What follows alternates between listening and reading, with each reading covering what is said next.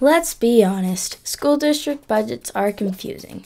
It's a well of complicated formulas and funding sources, but grasping some of the basics of how Higley Unified School District receives and spends money can go a long way in understanding how your tax dollars work. Higley Unified School District receives its funding from two main sources. 95% of Higley's dollars come from state and local funding, while 5% comes from the federal government. Federal money is designated for such things as special education services and supporting the learning needs of students living in poverty. The thing is, federal money can only be used for specific programs. Pretty much every dollar Higley receives has strings attached. State money is divided into two main areas. First, maintenance and operations, or M&O. These are your day-to-day expenses for teacher and school staff salaries. This also covers utilities, including lights and air conditioning, as well as transportation services, curriculum, and general supplies. The second area is capital, and it can be used for durable items such as buildings, furniture, equipment, buses, and technology.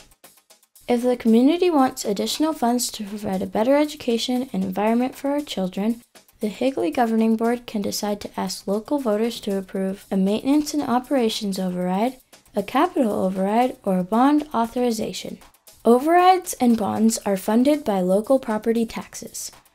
Locally controlled override dollars have helped Higley offer more competitive salaries for teachers, provide funding needed for full-day kindergarten, provide additional support for student athletics, and allowed the district to purchase new math and English language arts curriculum. Past bond funding has helped Higley build schools, construct and renovate buildings on existing campuses, and install new features that help keep our children safe.